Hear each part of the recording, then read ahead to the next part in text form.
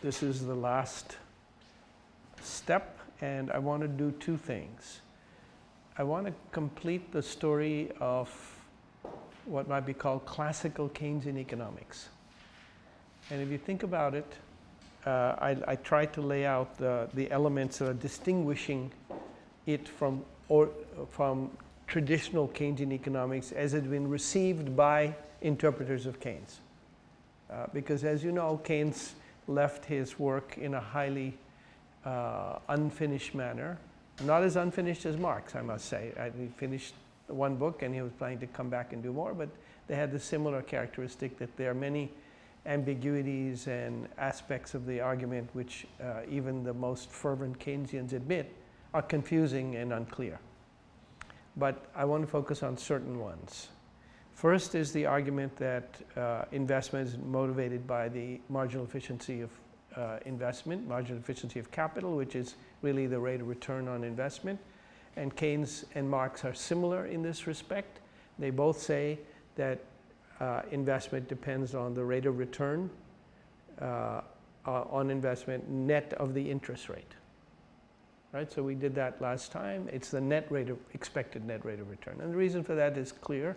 If you're not making more than if you can put it in the bank, then there's no point in investing at all. On the other hand, if you're making more here than there, then you move it over there more rapidly. So that's the first element. And I meant the point that the difference here between Marx and Keynes is that Keynes tends to view this as a level because he operates in the short run in a static framework that is not a growing trend. And for Marx, that's inconceivable because the essence of capitalism is growth. Capital is self-expanding value. Same thing Ricardo, Smith. The thing about capitalism is that it grows. And that's why I tried to show you that data in the beginning, to show you that this is not something that they were inventing. This is the signature, the genetic signature of capitalism, that where it's successful, it grows. Then the second thing is that I argued that it's logically necessary in Marx, or in the classical tradition, because Marx doesn't actually say this very clearly, that the interest rate be regulated by profitability, because banks are simply profit-making enterprises, and their competition among banks and between banks and other uses of capital will make the rate of return equal, and the rate of return is equalized through the price of the commodity. I mean, if your corn price is high here and the steel price is low here, meaning high, meaning there's a high profit rate there, and here it's low, then as capital flows more slowly into here, the supply falls relative to demand and the price rises, and the opposite here, it flows more rapidly, supply rises relative to demand, the price comes down. So the equalization of profit rates takes place through prices. Well, what's the price of finance? It's the interest rate, so that there you have the logical necessity of the equalization of interest rate determined by capital mobility and competition. Now, Marx is peculiar in the following sense, that there are many bits and pieces where Marx says different things. For instance, he says he doesn't believe in a natural rate of interest. But when you think of what you mean by the natural rate of interest, it means an interest rate which is not dependent on other factors. And I tried to show you that the logical consequence of assuming that the interest rate is in fact regulated by profitability is that what that means is that the price of finance is equal to, we'll do it the other way, the price of finance is equal to the cost of finance per unit output, and the output of finance is loans, so cost per unit loans, plus the profit rate on the capital per unit loans. Capital includes plant, equipment, and reserves, very important for banks. You can measure these. And that means that since these cost and capital terms are in, measures are in dollars, as they are for any commodity, you can break them down into the real component and the price component. And that tells you that really the interest rate will follow the price level insofar as the cost of bankings follow the price level, which is a general proposition. If you have inflation, costs go up in general. So you'd expect the interest rate to follow the price level. Now, as I mentioned, this particular aspect is well known empirically, discovered by Thomas Took and then rediscovered by Gibson, and it's called Gibson's paradox, because in neoclassical theory, the profit rate, the interest rate should follow the inflation rate, not the price level.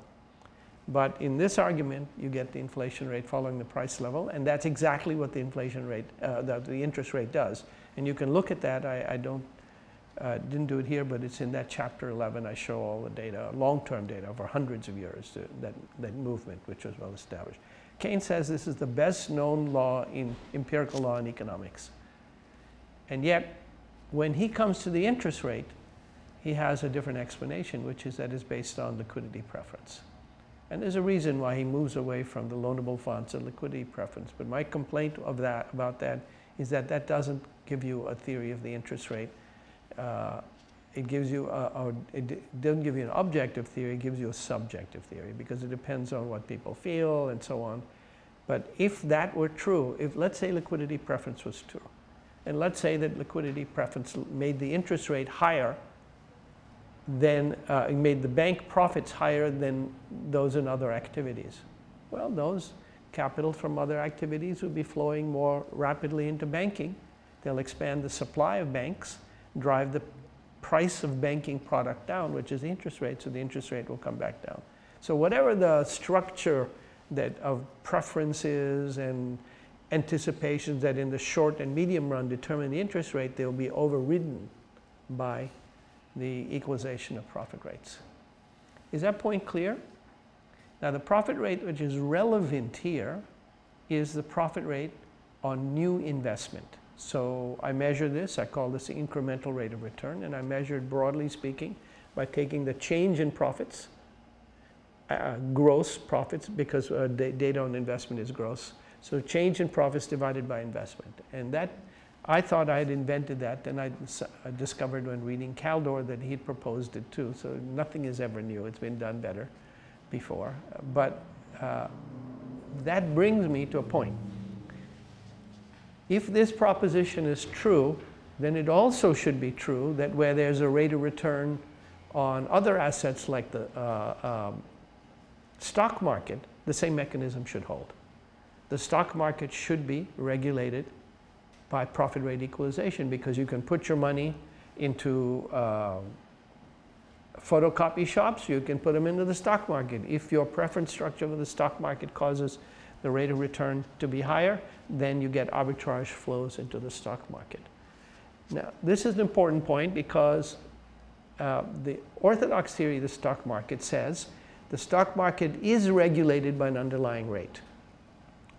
And that underlying rate, they say, is the interest rate, the long-term interest rate, which is really measured by time preference. So if you look at the stock market, it moves up and down a lot, the rate of return in the stock market.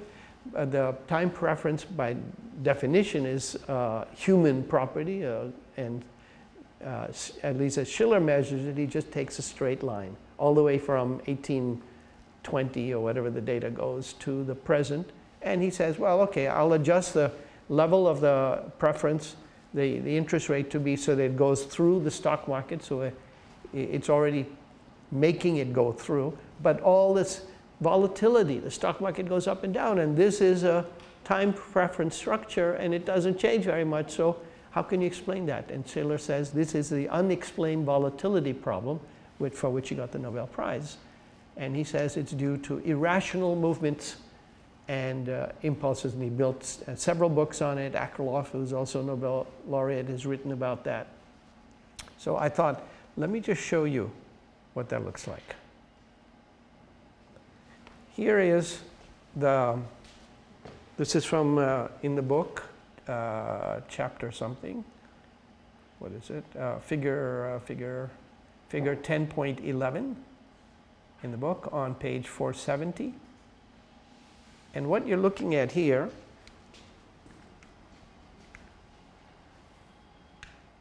the dark line is the stock market rate of return, as you can measure it from Shiller's data. It's the change in the stock price plus the dividends divided by the stock price. Why is that the rate of return?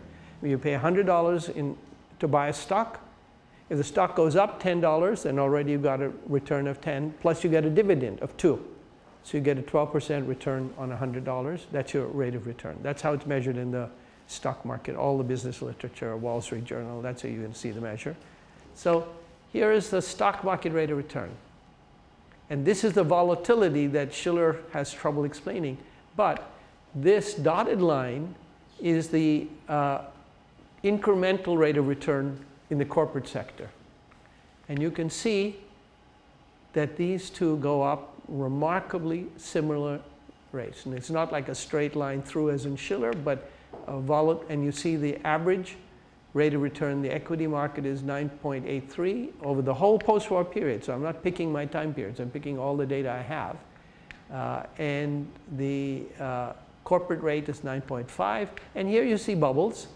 This is the famous 1990s bubble. You also see busts here in the great stagflation crisis where the stock market went down very much in real terms. And so here you see the bubble, the bust, and that means that you can actually explain the movements of financial variables by real variables. And that is really the point of competition.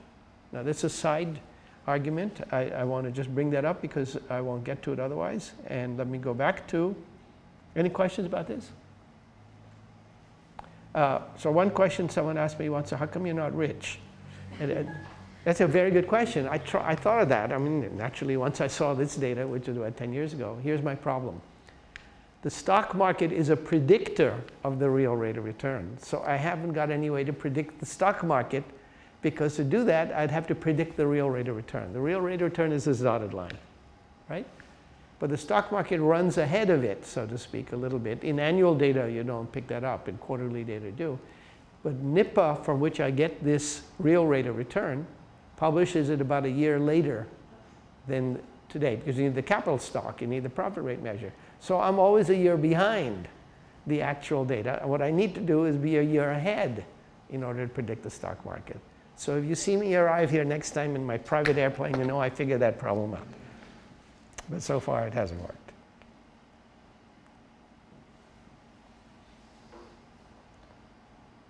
No, that's not it. That was it. Okay, so I'm going to skip over some of the discussion so I can get to the key point. Now, here's one point. You know, in the Keynesian multiplier, the multiplier story is that it's static.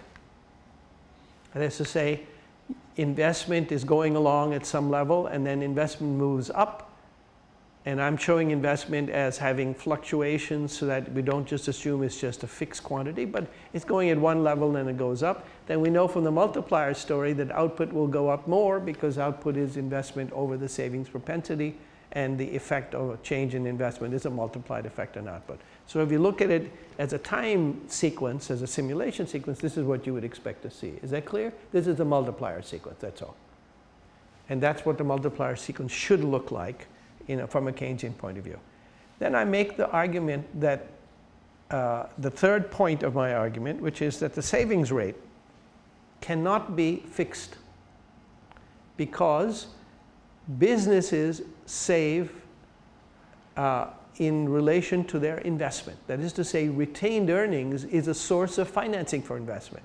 So it would be impossible to argue that the financing for investment is independent of the investment plan. I mean, these are the same people. You sit down in a boardroom and you say, oh, we're planning to expand, and you ask the CFO, well, what do we got to finance for it?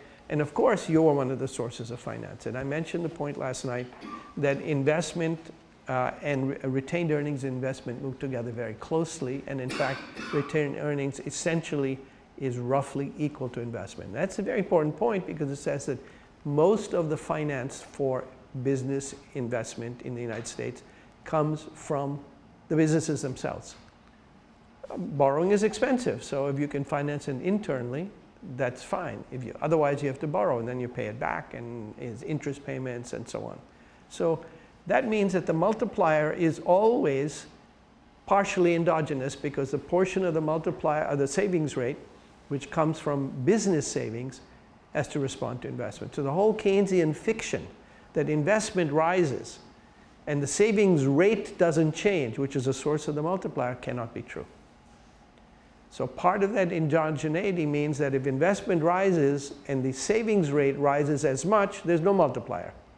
If investment rises and savings rate rises somewhat, then the multiplier is damped, right? So the damping depends on the sensitivity of business savings and household savings to investment, and there are different mechanisms and channels.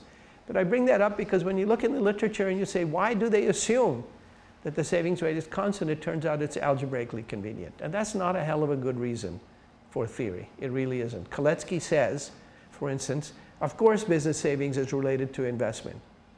But I'm going to assume that savings is determined by aggregate income, which is now business income and personal income, and that's a fixed proportion because what? Because it gives a simple story. The trouble is that's fundamentally a mistake. You can't let algebra determine things like that. And it turns out it makes a big difference to the story. So that's a third thing. The fourth thing was that capacity utilization is roughly fluctuates around a normal level. I mentioned what the normal level of capacity utilization is, the lowest cost point on a cost curve. But the actual cost curve is a curve with many wiggles, because different shifts come in and they change the structure of costs, and then they go down. For instance, if you go from first shift to second shift, you have to shut your machinery down. That means to start it again, you're starting at a level where it's not fully running, so your costs are higher. Moreover, a second shift is often in the evening.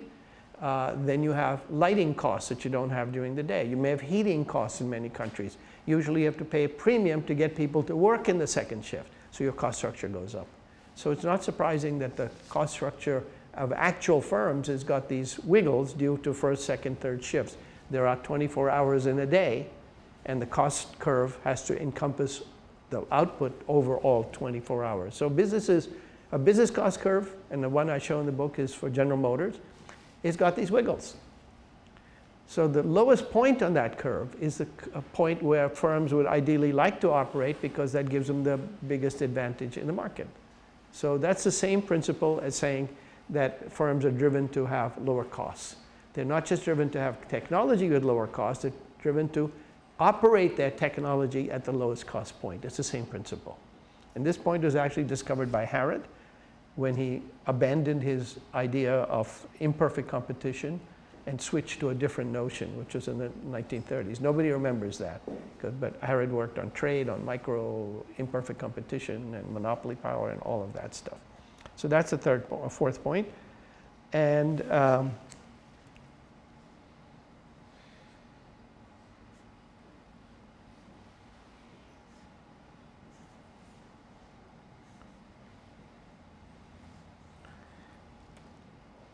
the fifth point is that, or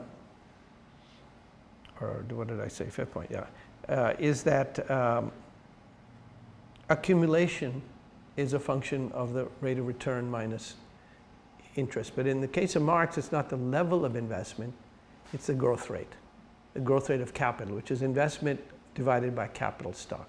Now you can think of this as a way of normalizing investment. That is, if investment is growing over time, then you have to treat it relative to something. You can treat it as relative to the capital stock or relative to output. Whatever you do, you recognize that investment goes up if net profitability goes up faster. And again, this is not a difficult argument to make from the business literature, but it's surprisingly difficult to make in the economics literature. Okay, now let me get to the sum result of all of this.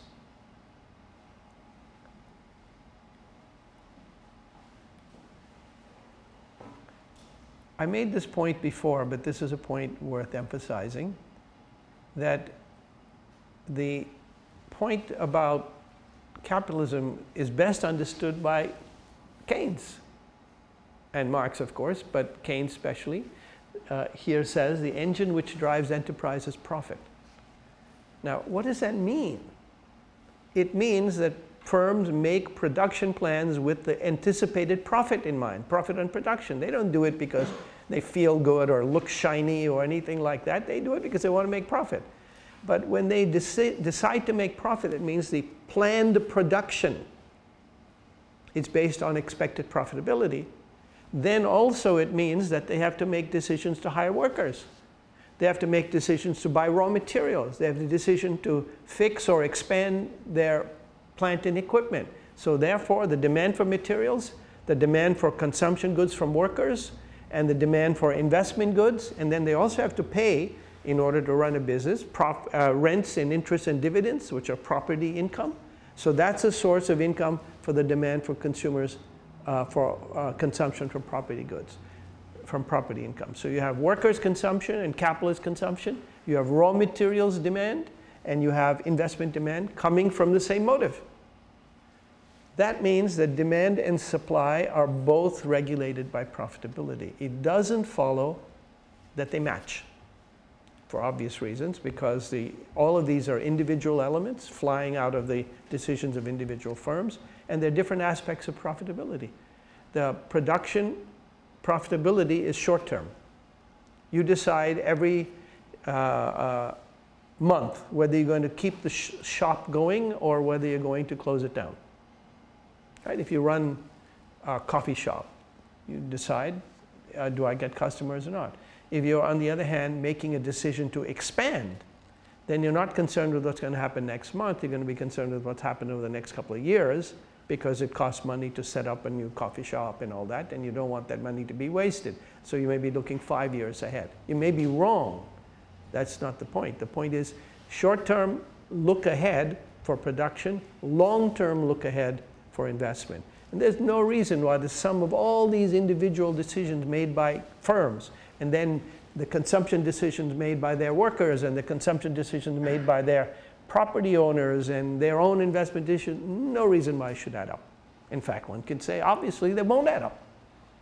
You can do this yourself, by the way. You can use an agent-based simulation model and model this.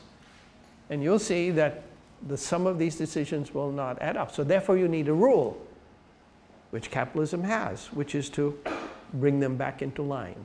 And that's a whole rule that we're going to talk about now, aggregate demand and supply and all of that. So I want to emphasize that whereas neoclassical economics says that macroeconomics is supply side, that is to say, given the supply of labor, the system will move towards full employment output. How does it do that? If, for instance, the supply of labor, if for instance, the wage rate, if, for instance, the supply of labor increases, then the wage rate will go down, and this will make it more profitable to expand production, and therefore you'll hire more workers, and the wage rate will go up to the level that creates full employment of labor, or go down to the level that creates full employment of labor. Vice versa, the labor supply shrinks. So if you have the argument that all labor is fully employed automatically from the internal mechanism of the system, then you can say that the output of the system depends on the input, which is labor, plus technical change, which changes the relationship between the input and the output. So this is basically supply-side economics. This is what Bob Gordon does in his book on productivity growth. He measures productivity growth on the assumption that the determination of output is entirely from the inputs and technical change. And therefore, any changes that he sees must be due to those two factors. And productivity becomes the central thing. But Keynes, if Keynes was there, he'd be going, no, Professor Gordon, you're totally wrong, because in fact demand is the source of the growth of output.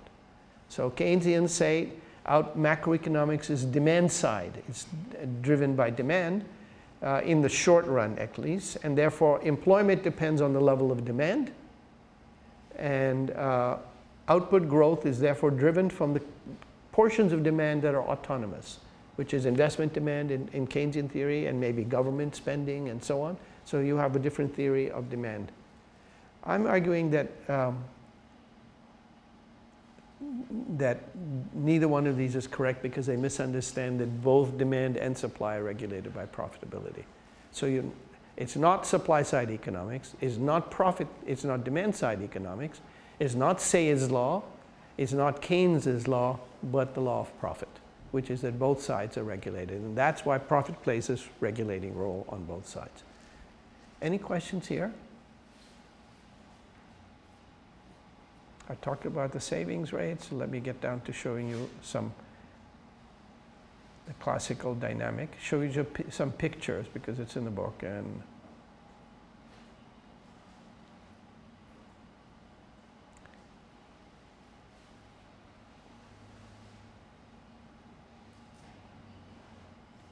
so let's go to the question. Yeah, sorry. So just to clarify the argument. So, Keynesian in response to saying that both supply and demand are profit determined, would argue that profit is determined by demand. But basically, you're saying that, because of the endogenous savings, that's an incomplete argument. No, that's a good question. So let me clarify that. Keynesians say that the amount of profit is determined by demand. Right. I'm talking about the rate of profit. And that's Keynes' marginal efficiency of investment. And even they don't say that's determined by demand. Though in the short run, a demand stimulus may create animal spirits and all that. But as I said, the key point that Keynes fudges with his aphorism that in the long run we're all dead is exactly the point about what determines these factors. And it's a mistake to think of it as in the long run. Think of it as fast and slow. Now, this is an important distinction. Fast and slow is like the difference between you're doing something now and the effects pile up over time. Like environmental degradation is slow. Environmental pollution is fast. We totally understand now that you can't simply say that because in the long run I'm dead, I don't need to worry about pollution, right? I don't need to worry effects, because these effects are cumulative. And in many processes, engineering is a fast example, you have fast and slow processes. The thing about fast and slow is that they operate at the same time. They just operate at different speeds.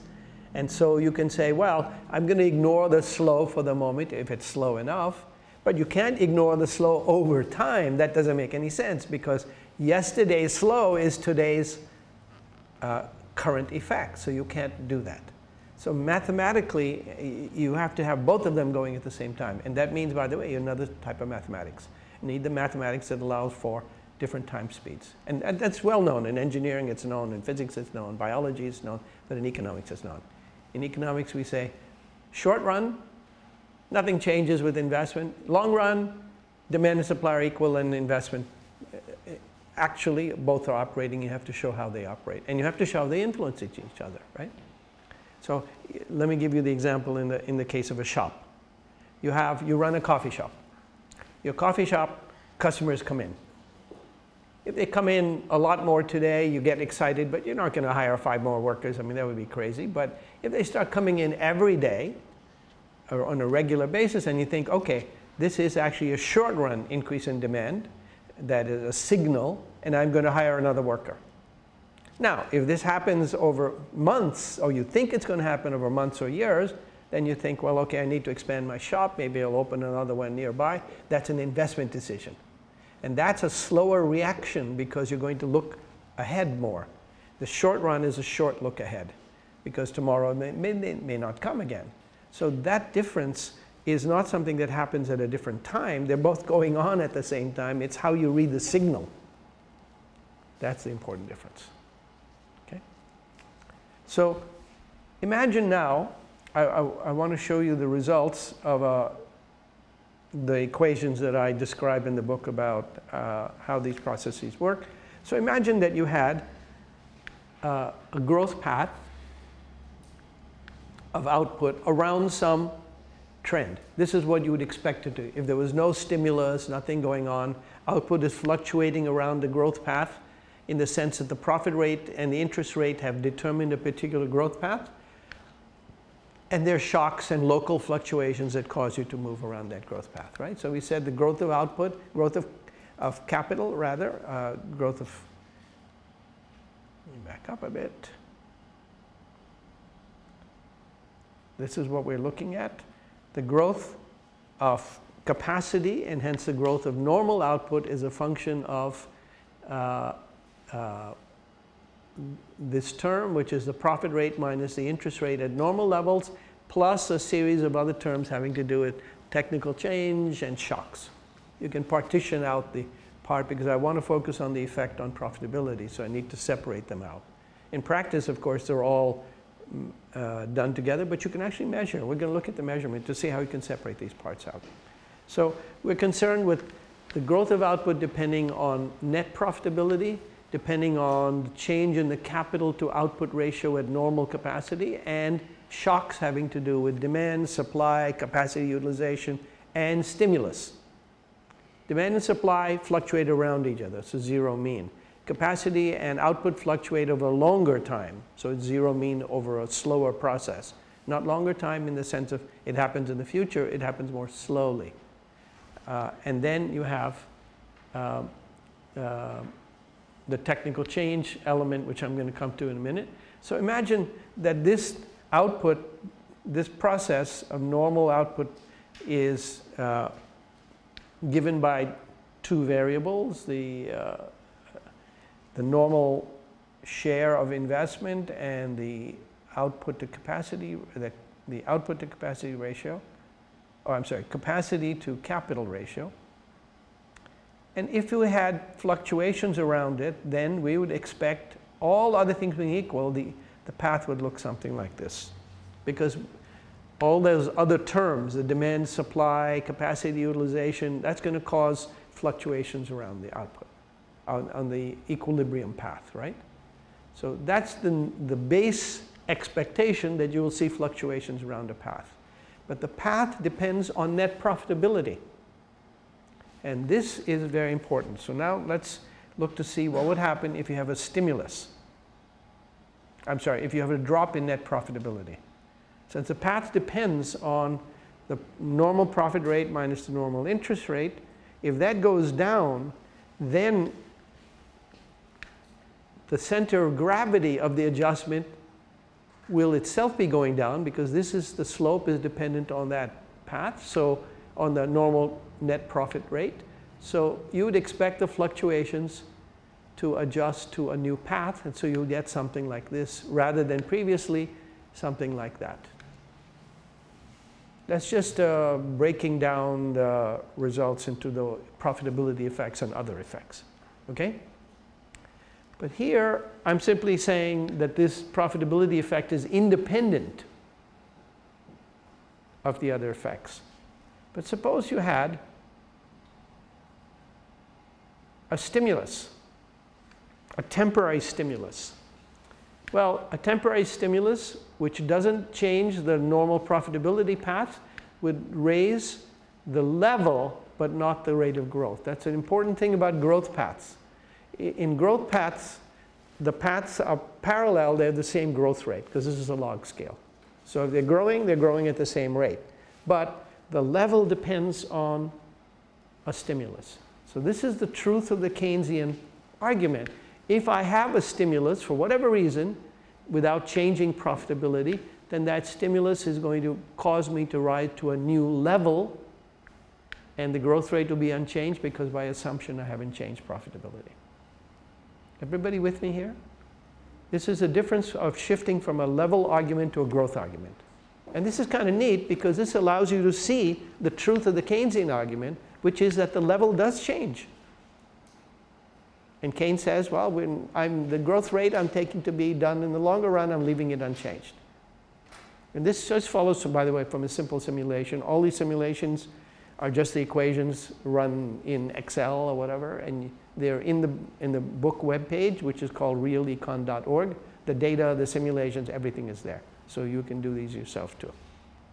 But now, this is a temporary rise. So what temporary is that it causes a change in the level, and then you come back to the same growth rate. But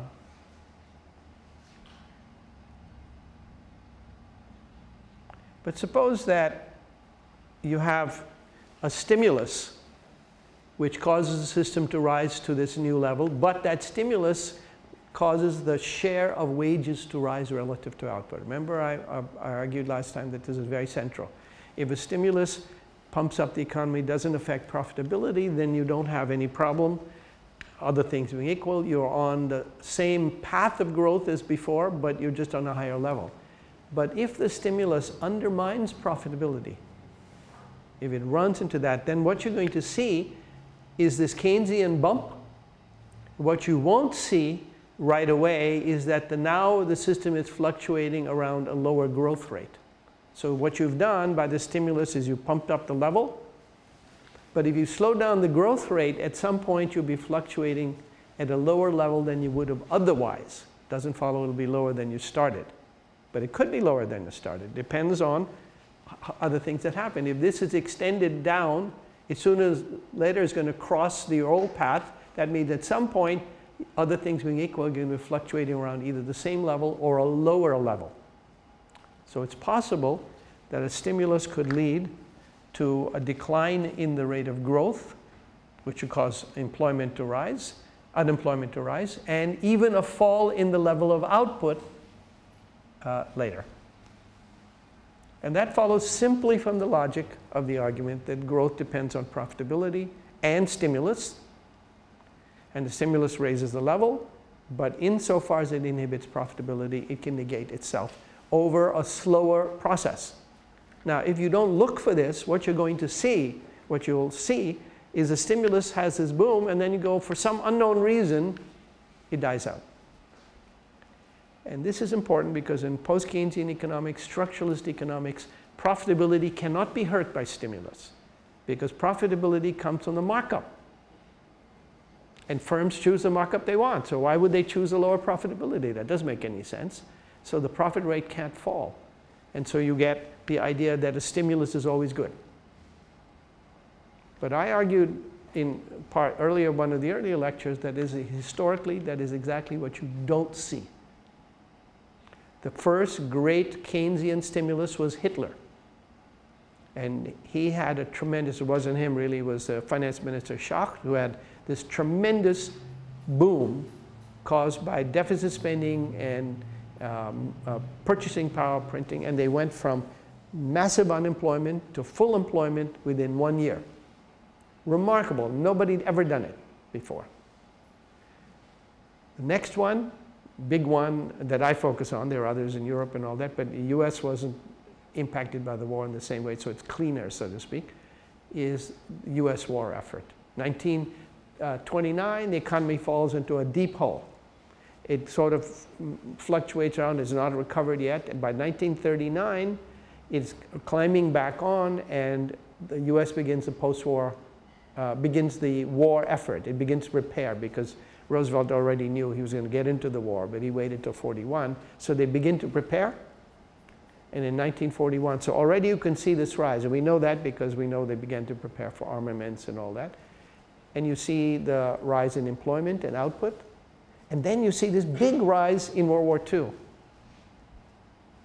And then, in spite of that, the rise is not negated. So hang on one second. So one of the two things that tie these two together, the fact that there is no negation, in other words, that it looks like the other one, it looks like this, is that they did not allow in either Hitler's Germany or US's war effort prices to rise. They had wage and price controls. And productivity, on the other hand, rose. So real wages didn't rise very much, or perhaps didn't rise at all, and the wage share fell because workers were told, you have to fight, we're fighting for our country, you have to work yourself physically as hard as you can, as long as you can. And so the war effort produces big increase in the length and intensity of the working day, hence in the productivity of labor. And manufacturers were encouraged to increase productivity in other ways because, after all, the nation was at risk. Same thing in Germany. And in both countries, the profit rate rose. And you can measure that. In the 1970s, it's a different situation. It's peacetime. Workers are not under any stricture. And so what happens in the 1970s? You pump up the economy, wage share starts to rise. I showed you that in the graphs before, in that when the wage share starts to rise, the profit rate falls. We looked at that also before. Profit rate falls, you're now undermining the growth rate. Unemployment begins to rise. They think, oh, we didn't do enough stimulus, so bang, hit it again. So then you get another stimulus, and you get inflation. Well, Phillips' curve tells us it's okay, well, a little bit more. Unemployment creeps up, so they hit it again. And what you get is unemployment rising, stagnation, and inflation, which is impossible in Keynesian theory because inflation can only come when you have full employment. And here you have rising unemployment and you have inflation.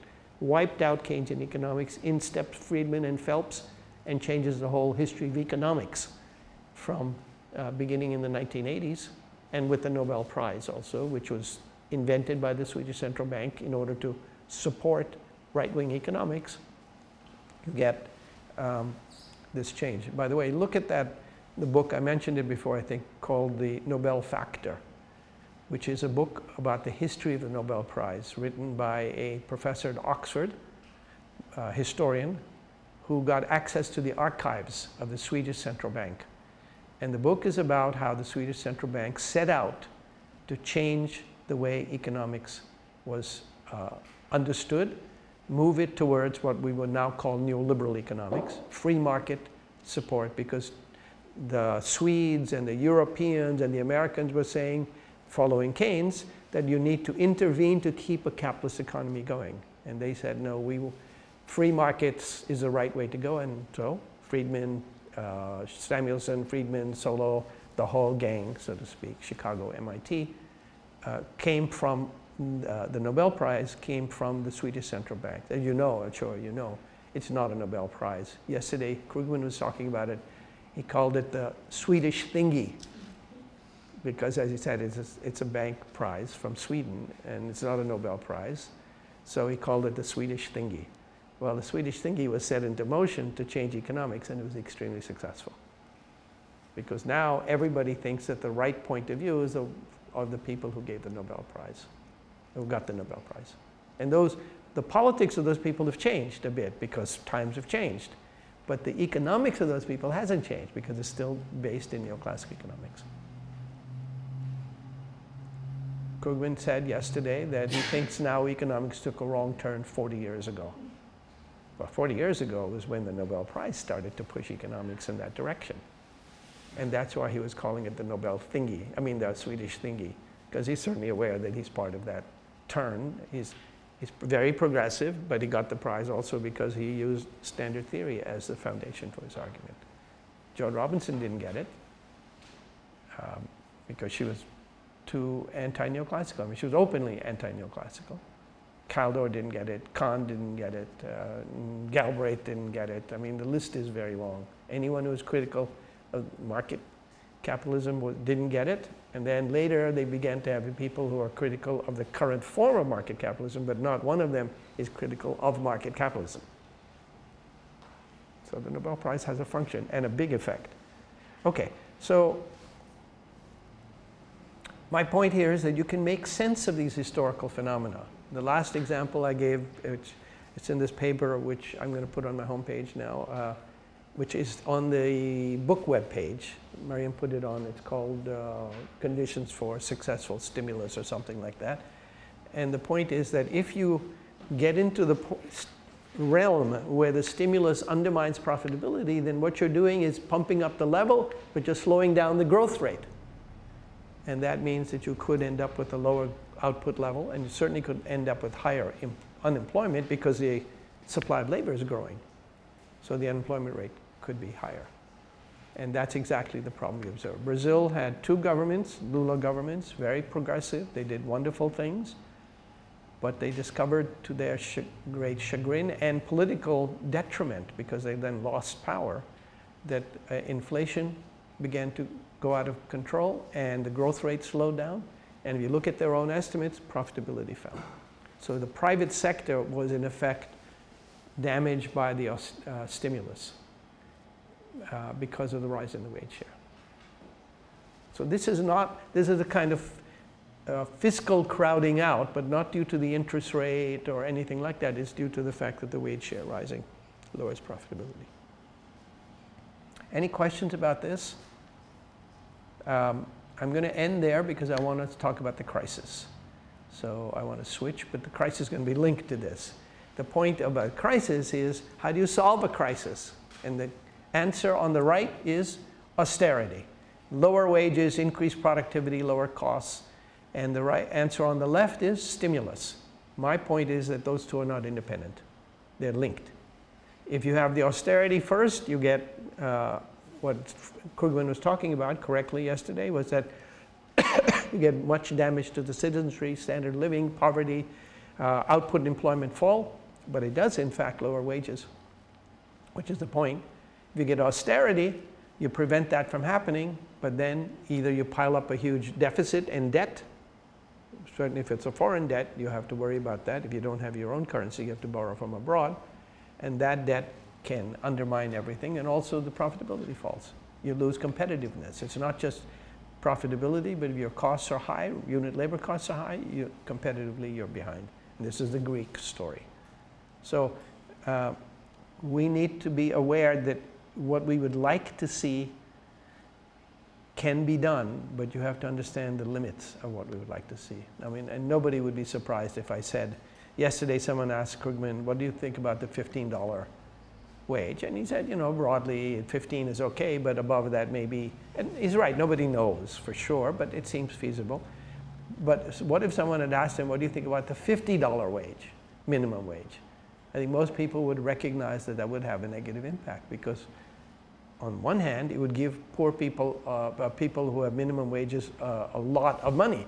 On the other hand, it would mean that firms would have to pay $50 for the same worker they were paying $12 before. And nobody believes that that would have no effect on employment. So yes, workers would have more wage per worker, but there may be a lot fewer workers who are employed. A Keynesian, strictly speaking, would have to argue that that has no negative impact.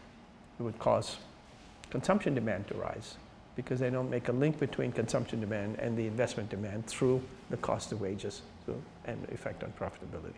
So I'm going to stop there because I want to get to the crisis. Yeah. To increase profitability, you can in the short term increase purchasing power for Estonians, or in general, technical change will do it. What kind of, is that correct? And what else increases profitability? No, I don't think I said that. You can pump up the economy. So let's just go back a little bit. That's a good question. So if there was no stimulus, then the economy would be fluctuating around some path, dependent on net profitability. And it's not technical change. Technical change comes from the idea that you have a production function. So all of labor is fully employed. If there was no technical change, then output would be dependent on the input. But because you have productivity, the production function has a shift parameter, which is technical change or change parameter. So the amount of output you get from an amount of input changes over time, and that's technical change. In the original Solow thing, it's A, which is the Solow's original neutral technical change, is that output is a technical change parameter times a function of capital and labor, right? These are time variables. But capital is built to accommodate the full employment of labor, so that's kind of endogenous. And the production function allows you some flexibility in their use. So the key driver is the exogenous variable, so capital is endogenous. But technical change is also endogenous. So basically, this relationship determines a certain amount of output per unit worker, and productivity change changes the output per unit worker through technical change, right? So that's the idea that growth is driven by technical change. But I'm not making that argument. I'm making a different argument, that growth is driven by profitability, and profitability has impact on technical change. I mean, technical change has impact on profitability, but that impact is not so simple, and that's what I want to come to next. Technical change can actually undermine profitability. That's a falling rate of profit type of argument. So I'm going to come to that. Okay. Any other questions here? Yeah. That's a good question. How is your model different to the? How is your model different than the Goodwin's model? That would be the first one. Then whose model? The Goodwin. Goodwin model. Okay. Yeah. And the second one is, what is your position in regard to, you know, some alternative theories that are explaining the business cycles by relying on different underlying mechanisms, like the Kandorian explanation of the business cycles, the Minskian okay. kind of So one thing at a time. So Goodwin. Goodwin takes his argument from Marx. So the Goodwin model is a mathematical formalization of the argument about the reserve army of labor. So obviously I didn't talk about that here except to say that the key point of the reserve army of labor argument is that when you tighten the labor pool, you narrow it, then capitalists have an incentive to bring in more workers and or displace them more rapidly through mechanization. So it's not like capital is not passive. And that's important because technical change is always endogenous. It depends on the incentives that capitalists get, one of which is to cut costs, but they can also change the balance between capital and labor in this process. So Goodwin does talk about that, but not, the model is a model of thing of great beauty, but it doesn't encompass these aspects. For instance, in the Goodwin model, which you will notice, and I discuss this in the book at some length, is that the wage share is given by the parameters of the model because technical change is taken to be given, the productivity growth. And so the constant rate of unemployment produced by that gives you a particular wage share. Now, what does that tell you? It's really amazing. The model says that the workers have no say on the wage share. The same thing that many models do, that the wage share is a result of technology. In the case of the Goodwin, it's a result of keeping the labor supply and the labor demand equal, and the wage share does that adjusting, so therefore you can't have a wage share which is dependent on class struggle, for instance. And that's even more so in the long run, say, Harrod model, and I discuss this at length in the book. So one of the things is, what's wrong with that?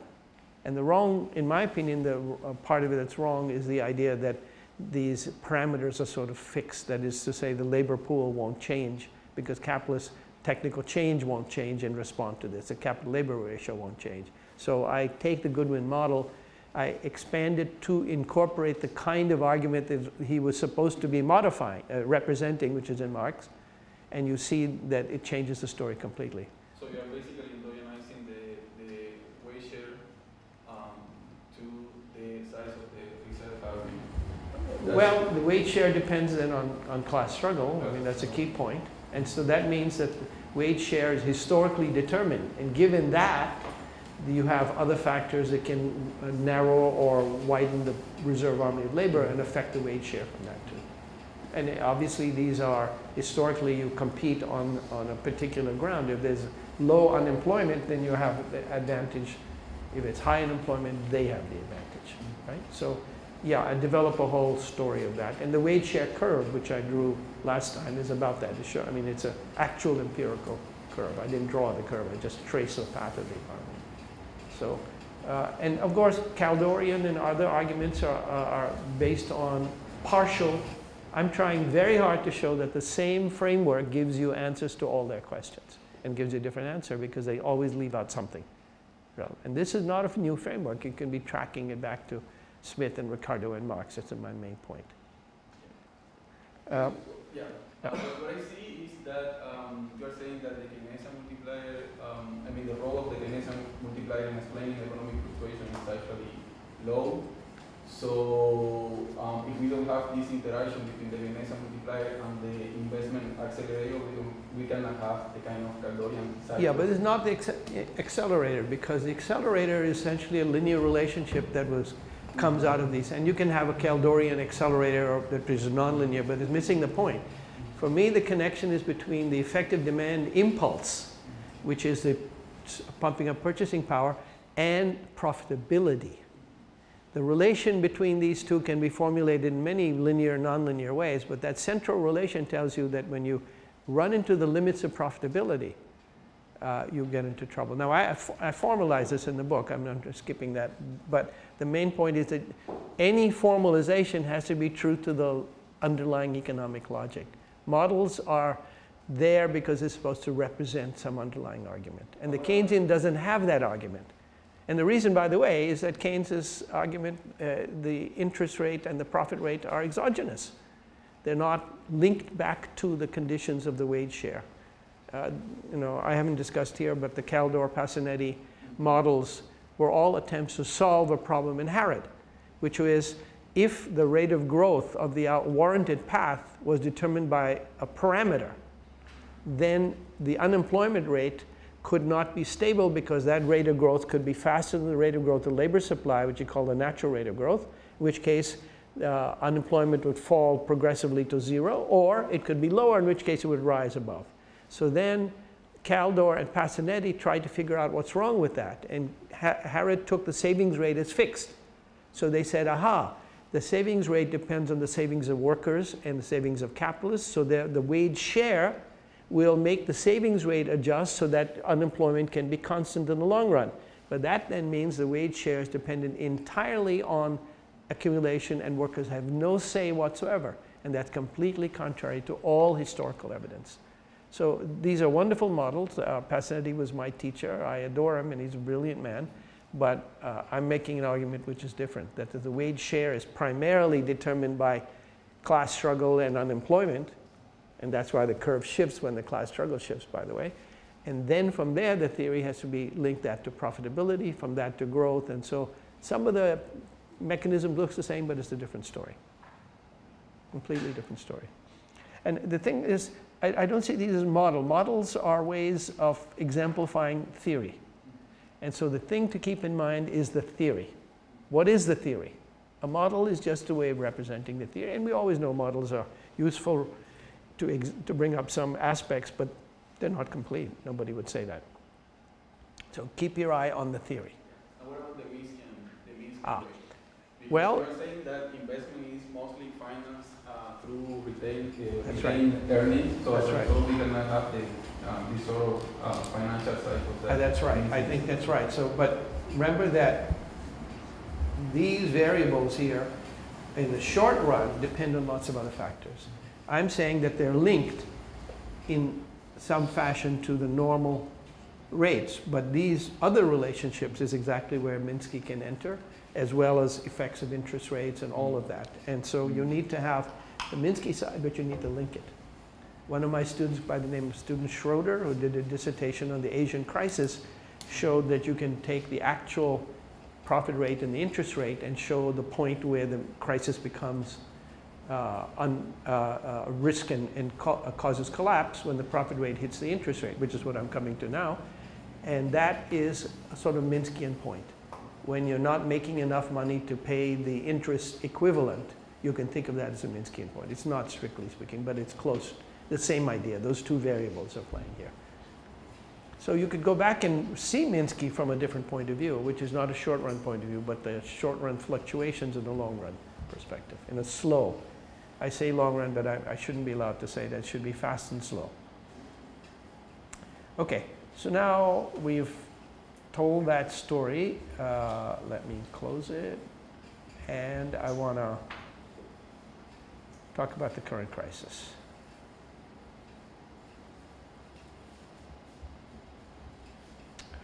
Where did I put it?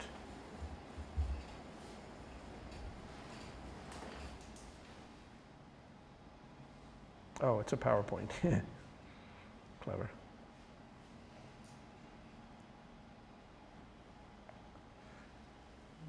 Okay. Take that out.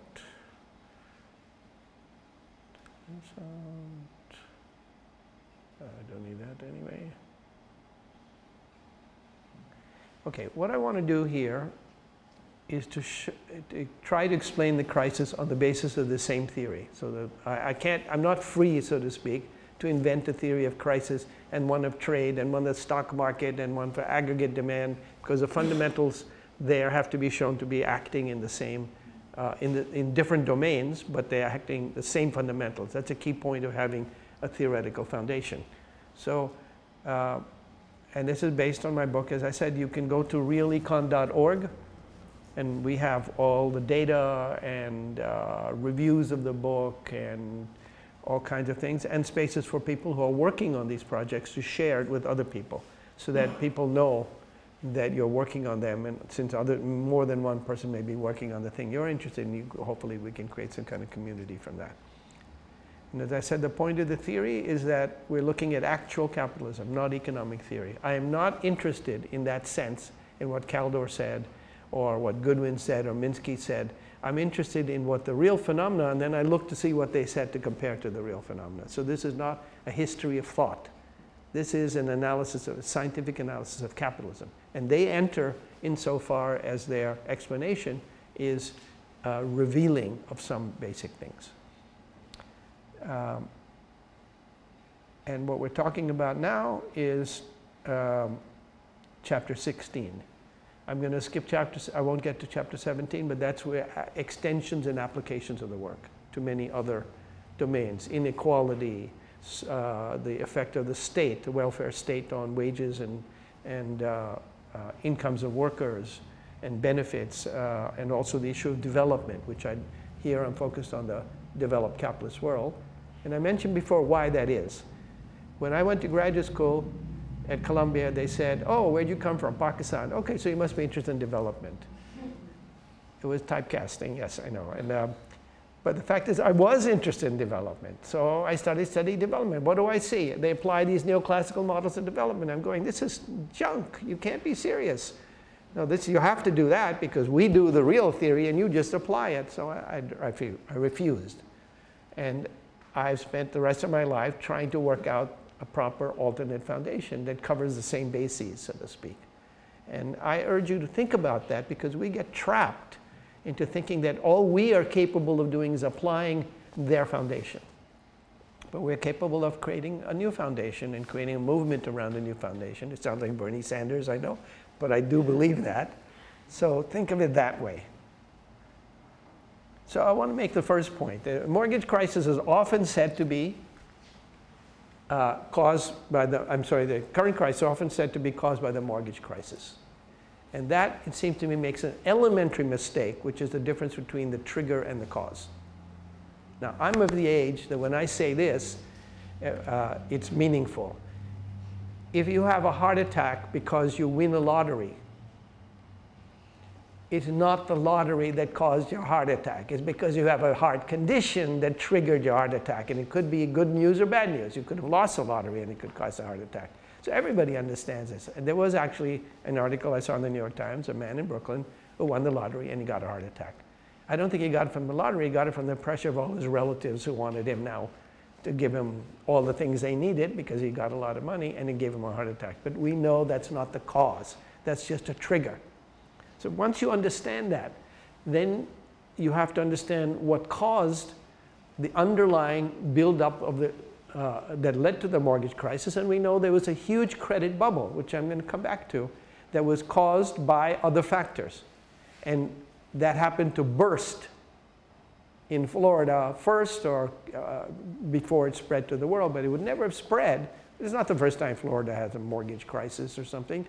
That spread because the rest of the world was also this huge bubble. And so we need to go back to say, where did the bubble come from?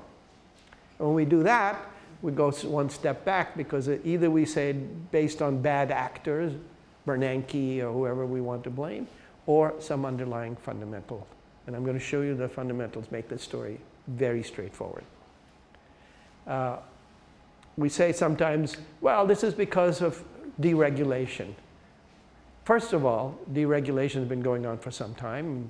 Clinton signed in things that allow banks to escape the regulation that was set up in the Great Depression to protect banking systems. But who made Clinton sign it? The answer was the banks. The banks were giving a lot of money to congressmen, as they do nowadays. It's no secret. You can buy a congressman pretty easily, and senators are more expensive, but you need to get their support. And they pushed this idea of bank regulation on the grounds that all these profits being made that we can't get into because you say we can't take risks. So we want to take the risk because we'll make the profit, and sure, they deregulated, and bang, you let the banks go. So regulations have an important factor. They can slow down, inhibit, but what they slow down and inhibit is profitability. And the state is never independent of the interests of the driving force of the system, which is capital. So the state gives in and is persuaded by economists who say markets are fine.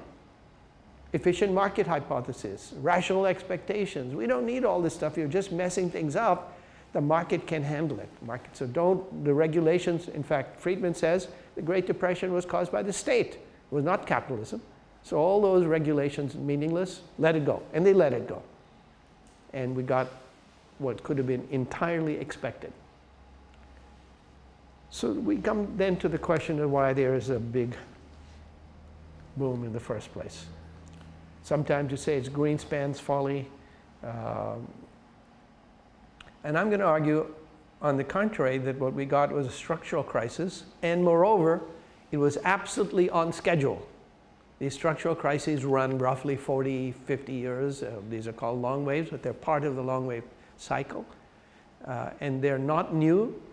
And every time they occur, people say, ah, it was done because of what's his name, or what's that policy. And then they happen again, and there's another policy and another name attached to it. But they don't look at the one name, which is central, which is capitalism itself. It's a process, it's a system. I mentioned this, demand and supply come from the same incentives, but from different aspects of profitability. And they don't necessarily meet. Their regulation is precisely through overshooting and undershooting. And that long undershooting and overshooting is very important. Economic historians speak of the Great Depression of the 1840s, where two young men were trying to overthrow capitalism because of the misery caused by that, and they were Marx and Engels in the streets. In Paris, Marx, Engels in Germany. 1880s, you have Freud writing letters saying, I'm very worried about what's happening. I don't know, my family will have to be pulled into a war. We won't have any work. And so this is 1930s, we know, Great Depression, mass unemployment, left movements all over the world, and then right-wing movements all over the world with Hitler and fascism in Spain and Italy. 1970s, the great stagflation, inflation rising, Keynesians are in power, they're supposedly controlling the system is getting out of control. And some of them were sharp collapses, 1840s and 1930s, off the cliff. Others were long, drawn-out periods. The 1870s was called the Long Depression because it's 1873 to 1893 in Europe. 20 years, people were thinking capitalism is dead because it's just in this deep depression, but eventually it pulled out. 1970s, the state intervenes. The state is viewed as the cause of this because it's a welfare state, but it tries to prevent, as banks fail and unemployment comes, it tries to prevent that, and that leads exactly to stagflation. And I believe that we're simply in a Great Depression now. This is the first Great Depression of the 20th century, 21st century. And it's not new. They had one, they had them in the 19th century, they had them in the 20th century, and we've had the first one of the 21st century. And if these patterns continue, then you should expect two in this century. So someday you may be giving a lecture at my age to people saying, ah, I saw these two, but this is a new one. Yeah. Okay, actually I'm wondering about how financial deregulation is associated with, like, profitability of non-financial corporations. I'm coming to that. So please save that question and I will try to explain how that happens. So we start from the same key thing. My point throughout is to show that these very simple propositions explain many different things. Effective demand, profit rate equalization, all of that, relative prices, stock market prices. But here we're looking at the aggregate. And we're saying that accumulation is driven by the net profit rate. And we're going to look at the data. We're going to look at this measure. The profit rate is the rate of return on new investment. And the key point is that when the profit rate approaches the interest rate, then that's telling you that the profit on new investment is not any more than if you'd left it in the bank. And this is actually the formal argument that Marx makes, which he calls the point of absolute overaccumulation. He says the point where the massive profit of enterprise, which is the profit rate minus the interest equivalent, is stagnant, means that you just added to capital, which is what investment means, and you didn't get any more profit. So that means that that capital is wasted. So what happens, he says, then begins a withdrawal of capital. But the withdrawal doesn't start with the newer investment, it starts with the older one. So you get a phase change in the behavior of the system. Marx calls it the point of absolute overaccumulation. Hendrik Grossman makes a big thing of this in his argument. And this triggers a phase change in the behavior of the system, literally, mathematically a phase change. And the long boom turns into a long downturn. And of course, then you get all inherent problems become exposed. I love this quote from Warren Buffett, which is that you only learn who's been swimming naked when the tide goes out. And this is the point when the tide goes out. And then suddenly all kinds of things begin. You're going, they did that? I can't believe that. But things were, so we're going to look at what they did, how they were when they were in the tide going out. So I'm going to show you the path of the general rate of profit, the path of the interest rate, the path of the rate of profit of enterprise, the difference between the two, the total amount of real profit, real wages, productivity, so on, and household debt and debt service burdens. So let's see what the, first of all, very important when you're looking at profitability to distinguish between actual profitability and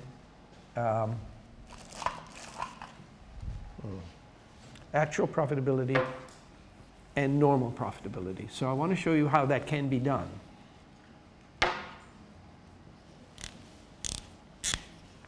The profit rate is profit over capital, and you can break it down into profit over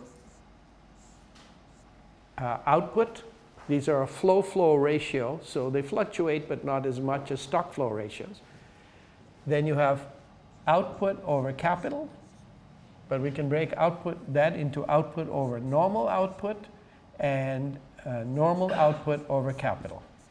So what are these variables? This is the profit share. Now, strictly speaking, you want to get the normal profit share. And you could do that by taking some kind of HP trend of it to the center of gravity of the profit share, because there are fluctuations here. Profit fluctuates more than output, so there's some fluctuation. But these are flow-flow ratios. They don't fluctuate that much. This is the rate of capacity utilization.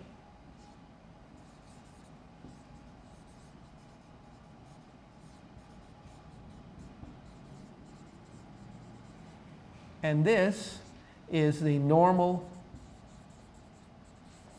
this is the, capacity to capital ratio. Now, why is its distinction important?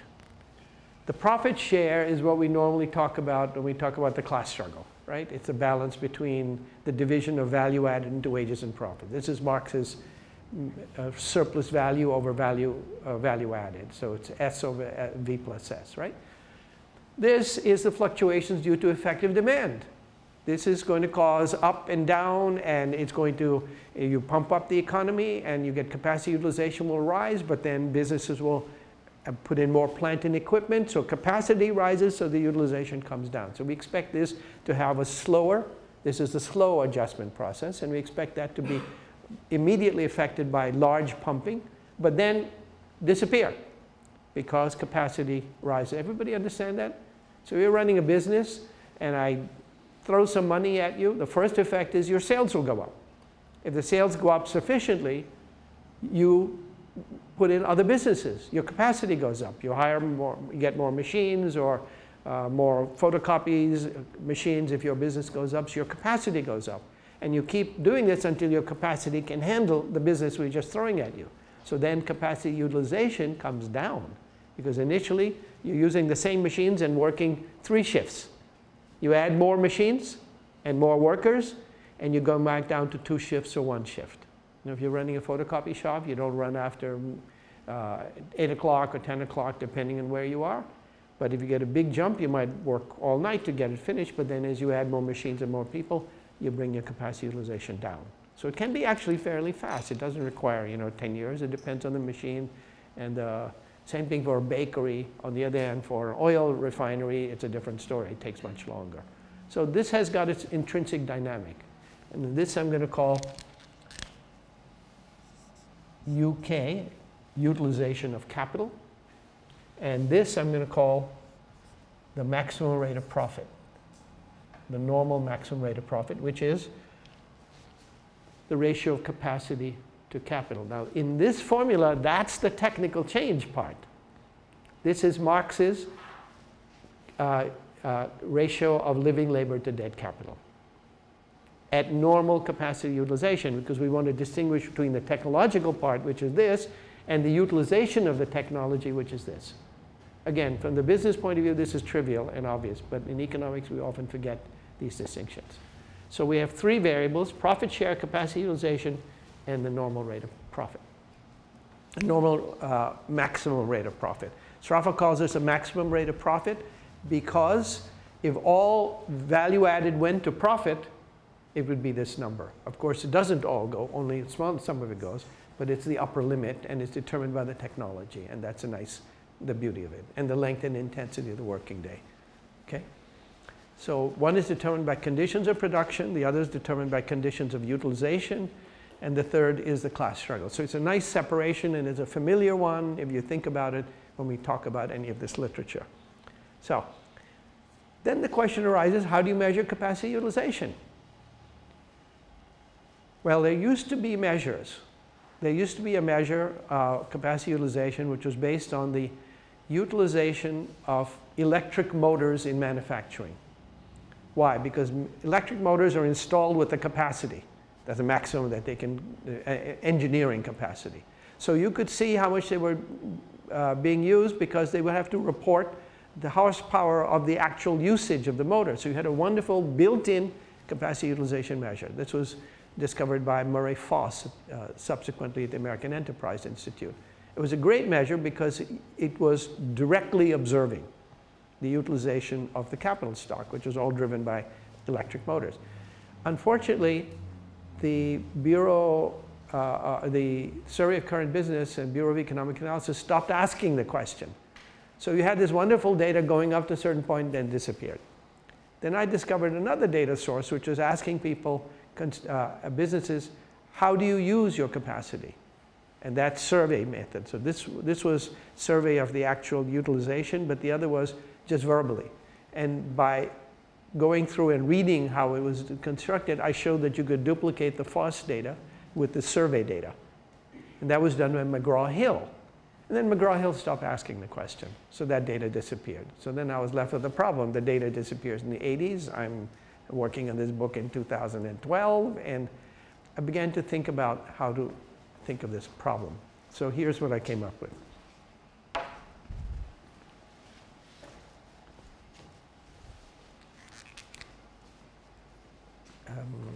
Let me see, yes. The ratio of output to capital, which is this part here, can be written as the ratio of output to capacity and normal and capacity to capital. This is just an identity, right? So this is just an identity. Now, if I take the logs of these and bring the capital stock, and bring the capital stock over to the other side, then you get the log of capacity utilization plus the log of capital, which is here, plus the log of the maximum rate of profit. Now we have data on the capital stock. We have data on the output. So this is called an unobserved components model in econometrics. And if you have a hypothesis about this, you can estimate this. Now this is a variable of technical change. You know, it's a slow movement to accretion of technical change in individual firms. So it's not implausible to say that this is a function of time. Now we try different functions of time, but a linear function works really well. So this is basically a technical progress function in the sense of Kaldor. It's about the capacity capital ratio. So if you do that, then you can run this regression. Because then capacity is that part that is linked to capital stock. And if you run the regression, and you make the assumption that over the long run capacity is approximately 1 over the slow process. You can run the regression. I talk about it in the book at length. And you get, effectively you're asking, capacity is that portion of output which is co-integrated with capital stock subject to a trend, time trend, unspecified time trend, an estimated time trend. And the estimates will give you then the direction of this. So when you do that, you get a capacity utilization measure which looks like this. And I tested it against the data that I already had for electric motors and survey methods. So when I did it for manufacturing, it gave a very close result for actual manufacturing. Now this is the economy as a whole. And you see here the Vietnam War boom. Beginning in 1960, because there are normal fluctuations, so it begins a little bit before, but this is going down, it comes back up, and here's the boom. To the peak of the war, 66, and then capacity utilization comes back down. And it comes back down because first the boom is this huge expenditure of deficit finance expenditure, and businesses are thriving, but then they're adding to their capacity. So the utilization rate comes down. So they bring it back actually to a normal utilization rate. And then you get another boom in the Reagan era, which is again deficit finance. Reagan was the biggest deficit of all.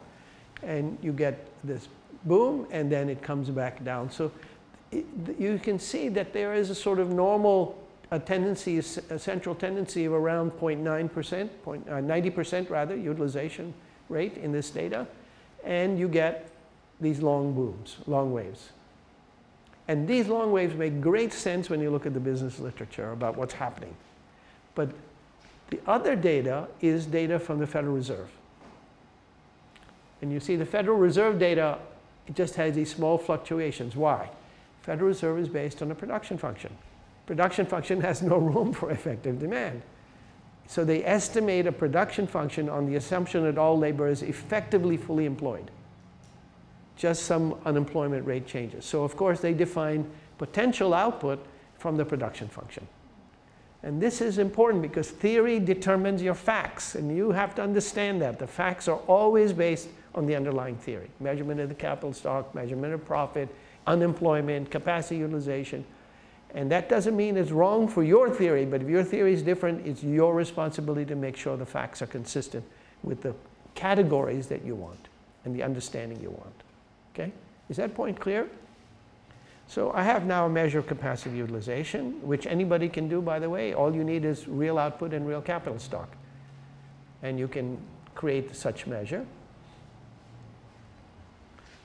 So here is the estimated normal capacity capital stock ratio, the ratio of dead to living labor in the sense of Marx, or the maximum rate of profit in the sense of Straffa, for the whole post-war period. And you see that it moves in a pretty steady way downward. This is a rising organic composition of capital in the sense of Marx. And it's steady because it's a million little firms all making individual local decisions. So there's no, grand story of this. Technical change, this is technical change, comes slowly and steadily. Of course, there are little fluctuations and all that, but it comes fairly steadily. Now, the profit to wage ratio, this is what the rate of surplus value, it's the equivalent of the rate of surplus value. You can see in the post-war period, in the golden age of labor from 1947 to about 1980, the profit-wage ratio is falling. The rate of exploitation is falling in the sense of Marx, right? And we know why that is. It's no secret. Many people have mentioned unions are strong. Welfare state is making sure that unemployment doesn't get too low. It's making sure that if you are unemployed, you have payments that'll keep you unemployment insurance and welfare payments that keep you from suffering too much. So that gives you power in the bargaining, right? So Friedman is right. This is where the state intervenes to help labor. And this causes the profit-wage ratio, or the rate of surplus value, to fall. And then the profit rate in that period is falling also. This is the profit rate adjusted for capacity utilization. It's not a smooth rate because I don't adjust the profit-wage ratio. I could smooth it also, but I chose not to do that. So this is the normal capacity profit rate. This is the profit rate that Marx is talking about, or Smith is talking about. Not the fluctuations, but the central tendency from the essential movements of technical change and structural. This is the structural element as opposed to the capacity utilization conjunctural element. Everybody understand that? So we see here a falling rate of profit very steadily in a falling rate of surplus value, a falling profit share, and a steadily falling ratio of the maximum profit rate or the debt to living labor equivalent here. But notice what happens here. This is the period where Reagan and Thatcher in England smashed unions, cut back on the welfare state, and literally weakened workers. I showed you before, the wage share curve shifts down in this period. Workers are weakened at any unemployment rate. They have less power to have wage increases. And you get the wage share, the profit share then becomes a rising one. Reagan restored the profitability of capital. This is the age of capital. If this is the golden age of labor, this is the golden age of capital, neoliberalism. And what it does is it stabilizes the profit rate. It doesn't make the profit rate rise. It eliminates the steady downward movement of a falling rate of profit. It reverses it because, of course, the profit share is a socially determined variable. It depends on the balance of power between capital and labor. That's not a new argument. But the data makes that pretty clear, and you can see that. So you get these three. This is the Marx bias technical change, which the data finds. This is the profit share, profit wage ratio, which we see clearly goes up. And this is a profit rate that gets stabilized because the profit wage ratio is going up, but the maximum profit rate is going down. So the actual profit rate is roughly stabilized, a normal profit rate. Yes? So this Marx bias technological change, is your understanding different from Levy's Marx bias technological change? Is there any differences between? I don't remember at this level of detail, but I think they don't adjust for capacity utilization, if I remember correctly. And this is very important for me, because if you're talking about the Vietnam War boom, and you forget that, then you think that there's just a flat profit rate and then it falls. And this is something I've mentioned to lots of people. I think Deepankar is another person who measures profitability, doesn't adjust for capacity utilization. And I don't understand why not. Admittedly, you need data for it, but I have a technique for doing that. People just take it for granted that the profit rate has what it is what it is. But that means that you don't believe in effective demand, because the whole point of effective demand is to raise capacity utilization. That's the point. Stimulate the economy.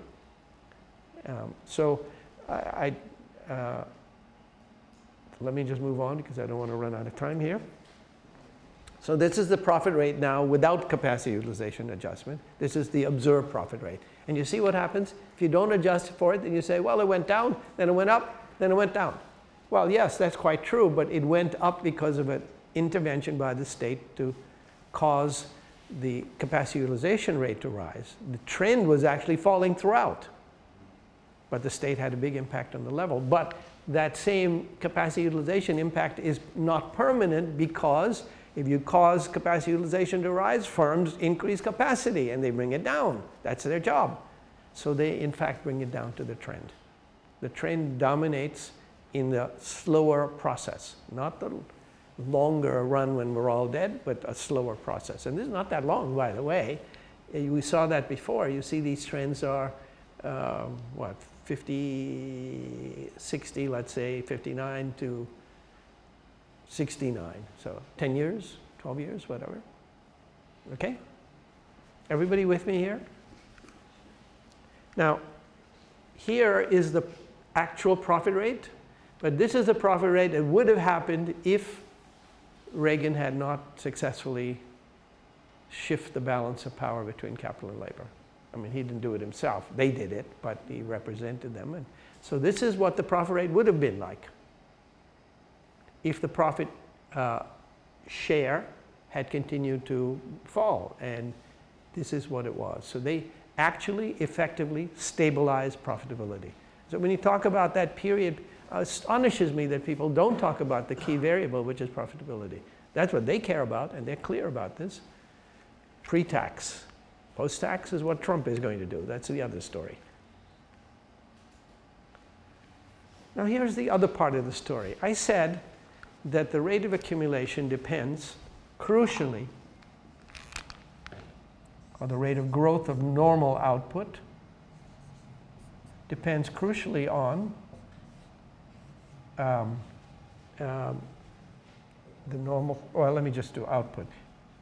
On the profit rate minus the interest rate, plus all these other fluctuations, right? And we've talked about the profit rate so far. Normal profit rate, capacity utilization, so on. But now, the interest rate. Because obviously, causing the profit rate to stabilize will prevent the falling profit rate, but it doesn't cause a boom. But lowering the interest rate now, that's something that capitalism has never done on a scale like this. So this is the history of the interest rate. Here's the interest rate, and you notice as the price level goes up, the interest rate goes up, which is one of the expectations that I have from the argument that the interest rate is determined by competition. And that goes up until you get this period here, which is called the so-called Volcker shock. Volcker was given, inflation is going out of control here, and Volcker was given the authority to go ahead as head of the Federal Reserve to shock the economy. And the way the Federal Reserve has a shock on the economy is to raise interest rates, because that causes investment to fall for just that reason, and makes credit fall because people can't borrow at these high interest rates. So the demand falls from the investment side, consumer spending, consumer borrowing side, and the Volcker shock. But the Volcker shock only takes it up to here. And many Keynesians say, oh, everything was changed because Volcker did it all. Absolutely false. The interest rate was rising long before Volcker, which they forget, because the price level was rising. Volcker caused an acceleration to the rise, but then after Volcker, the interest rate was lowered down to, in this graph, this is 2007, 2008, but it went to almost 0% afterwards. Okay? So this was another policy thing that makes perfect sense for restoring accumulation and restoring the balance of power. You weaken labor and you raise profitability, that's the austerity part, and you lower interest rates to stimulate the economy. What do you mean by that? You restore profitability doubly, because the other side of profitability, the negative part of it, is lowered, and so therefore you have a higher net rate of return. So I don't know whether it is true that these folks read Keynes or Marx, but they certainly act as if they did, because they understand the real process. And that's not surprising. Keynes and Marx are talking about actual capitalism, not an ideal DSGE model or RBC model or anything like that. They're talking about matters to capitalism, and this is what matters. It's fundamental. So this is the profit rate of enterprise. This is the rate of profit minus the interest rate. So this thing here, R minus I. And you can see how and I haven't adjusted for capacity utilization. So here's the boom, Vietnam War boom. It is a crisis period of the stagflation crisis. And you see what happens. It becomes essentially negative at the end of that crisis. And this is a very serious crisis, banking failures, business failures. People were worried that this was a Great Depression. The state had to step in to protect banks, protect businesses, just as it did in 2008. And then you get the recovery, where the profit rate is stable, but the interest rate is lowering, so the net profit rate is rising sharply, beginning in the Reagan years. And that was the cause of the rise in employment and growth in that period. And one thing we know, the growth rate rose, unemployment rate fell, workers were persuaded that this Reagan had actually saved them, and he did save them. He saved them by reducing unemployment and giving them jobs at lower wages. But look, if you're unemployed, the higher wage doesn't do you any good, right? So that's an important factor. And then, of course, we get the crisis again, 2008. And that comes, and that's what I want to talk about, comes from some of the consequences of this. This is another way of looking at the wage share thing. Here is the hourly productivity is the dark line. And the lighter line is the wage. And you see that the two move together in some rough correspondence, but the wage is rising more slowly than productivity. So even here, at least in this period, they're moving together and then more slowly. But here you see the wage falling much more slowly than productivity, much more slowly. And this is the effect of attacking unions and attacking the welfare state. It slowed down the growth of wages. Didn't prevent it from rising, slowed it down. So here's another look at the data from a different point of view, which is income by distribution in this period. Here you have an income distribution in which the top and the bottom parts, the bottom 90%, which is the green line, and the top 1% are growing at not roughly the same rate, but pretty close to each other. In fact, the bottom is growing a little bit faster in some period, right? Then comes the Reagan era. The top goes like this, and the bottom 90% has income which is essentially stagnant. 90%. And that's the period of the great stagnation of incomes of workers. Yesterday you mentioned competitive interest rates. Could you, that's not what we were looking at. Yes, okay, I thought I said that, but let me go back. This is the competitive interest rate. And this is when Volcker intervenes to move it away from that, because the competitive rate, as you see, is moving up with inflation. Then Volcker moves to raise it higher than that, which he can do by putting brakes on credit and usual things that central banks can do. And then after that, they changed entirely to move it away from its competitive level, which would have followed up here, down to here. So that's the great intervention of central bank policy in the post-war period. And by the way, did it in all countries of the world. Everybody began to do the thing. This was to stimulate capitalism in a period where before it had become stagnant, and this was supposed to give it the stimulus. It doesn't follow that it always was effective in restoring growth, but yeah. Do you have a separate graph of profit of enterprise where you adjust the profit rate, actual profit rate by capacity utilization? No, I don't, but I do, but he didn't show it in the book. I mean, when I hit 1,000 pages in the book, something had to go, and a lot of things went. These graphs are among them, but you can create it from the data. It's there.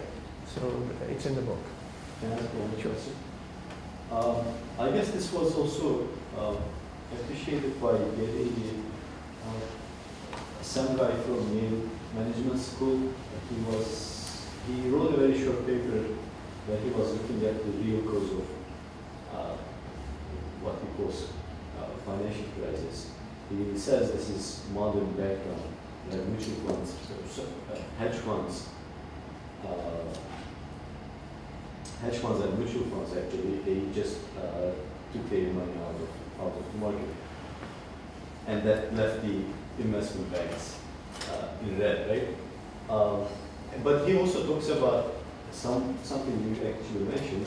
He actually says, I guess during the 70s, 80s, he was saying that because of this entrance of mutual funds, hedge funds to the money market, banks, the existing banks became less competitive, and they started starting other ways of doing business. How does that fit? I don't address that here because my purpose is to show the broad movements, not necessarily to trace every step in the movement. But the key point is here, this movement in the interest rate may well have local determinants of the sort you're talking about. But we know that the state was very much involved. I don't explain the fluctuations and all that. You can do that. But keep in mind this problem I always say. People look locally at things and they attribute all the determination to the local one, whatever it is. These guys were bad guys. These guys are good guys, because they have no other theory. So it's not obvious that that determination is central. It's always around a moving Here you can see this very clearly. It is central because, I mean, there are lots of local fluctuations that may be explained by other concrete factors, including business cycles and all that, and foreign events. But this movement in every capitalist country of the world, I think, can only be explained by central bank policy. And the central banks say that's what they were doing. So in that sense, they were really pushing the interest rate down. And the other parts are reactions and adjustments and maybe some autonomous ones, but I don't think they're decisive. And many times when people always say, well, this is a local thing, you know, these bad guys in Florida, and if it wasn't with that, the world would be fine. It's just not true. I want to make sure I don't run out of time, so let me. Here's a very interesting thing. Remember I showed you in the beginning that if you look at prices over the long run, you see that beginning in 1790, they go way, way, way up and down a little. And by 1940, which is a long way from 1790, the price level is no higher than it was in 1790. Just astonishing. Then after 1940, the price level goes out of sight. Well, one of the things that happens after 1940 is precisely the amount of new purchasing power which is pumped into an economy with fiat money. You can do it with fiat money because you can print it. And fiat money is like Bitcoin, only you can create it as you want. So it's a double thing, you know. And basically the state is able to do that. Private credit also gets, because the state is able to support the expansion of private credit. So this is a measure of the total amount of private and state bank credit, not debt, credit per employee. So credit is new in every period. And this is astonishing. This is credit in every period per employee. And if you want to look in one place first as to why inflation is what it is, it's this. It's the increase of purchasing power per person. Okay? In my chapter on inflation, I build this data into a more, somewhat more general model, but it's very important. So here's something we know. Look what happens in the crisis, in the neoliberal era, 1930s. These are the wages of people working in the credit sector. These are the wages of people working in the insurance sector. These are the wages of people working in other finance, basically investment banking. And you see the wages are moving roughly together. In fact, the investment banking finance sector's wages are lower than the wages in insurance and banking. But then in this period of the 1980s, you see this is where the bonuses and all the huge pumping up of the credit of the stock market and the derivatives and all that, and you look at the difference in the income. This is financialization right here, expressed in terms of the wages of people who work in those sectors as opposed to the profits of that sector. Okay, I've done this already. So, there are many other things I could do, but I want to make sure that I try to explain again what the purpose of this exercise is. The purpose is to show that the same framework that can explain growth can explain crises, not independently of what happened socially and historically. The drop in the interest rate is institutional. The class struggle is intrinsically institutional, so that's always there, always. But they operate through some particular deep variables. And we have to understand the deep variables: effective demand, equalization of profit rates, the movements of the stock market. I haven't even talked about the bond market. I mentioned the interest rate only, but I have a lot of data on that in the book. And I haven't mentioned at all exchange rates. So let me just briefly say, if you think what an exchange rate is, an exchange rate is the ratio of one currency to another, right? So the exchange rate is, let's say, E is yen per dollar. That's an exchange rate. And we need a theory of the exchange rate.